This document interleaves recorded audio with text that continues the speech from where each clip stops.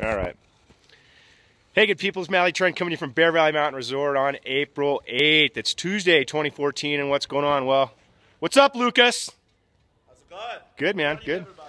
Trying to get him in the camera there.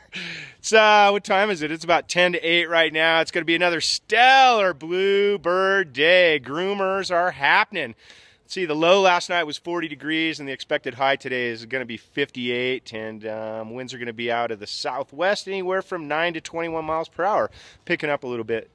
But that's what's going on. So the rest of the week is going to be beautiful, sunny days, and then Friday shows up, and we might see a slight chance of some thunder showers.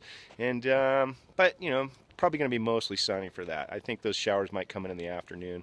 Then what's going on this weekend? Well, the 12th, we've got the pond skimming, the Reggae Fest, a few other things going on. So check the website; you get some more information on that. What's going on, Mike? Hey, I'm videoing you. Oh, there we go. Cool. So doubling up, man. Anyway, we're digging it, man. You guys got to get up here. Things are happening, and I can't say enough about the conditions right now. It is spring skiing, and the corn skiing is off the cob. So get up here, go ride, and we look forward to see you. Peace out.